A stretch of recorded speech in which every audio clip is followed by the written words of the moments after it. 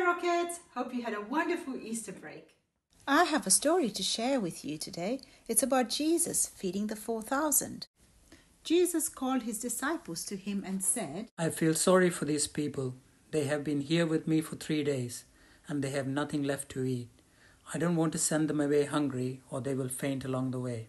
The disciples replied, Where would we get enough food here in the wilderness for such a huge crowd?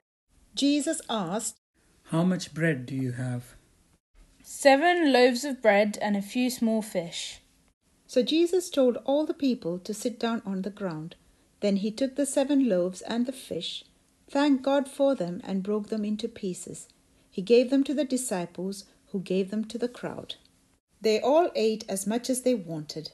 Afterwards the disciples picked up 7 large baskets of leftover food. There were 4,000 men who were fed that day, not including the women and children. So you see, this shows that God has the power to give us everything we need. Have a good week.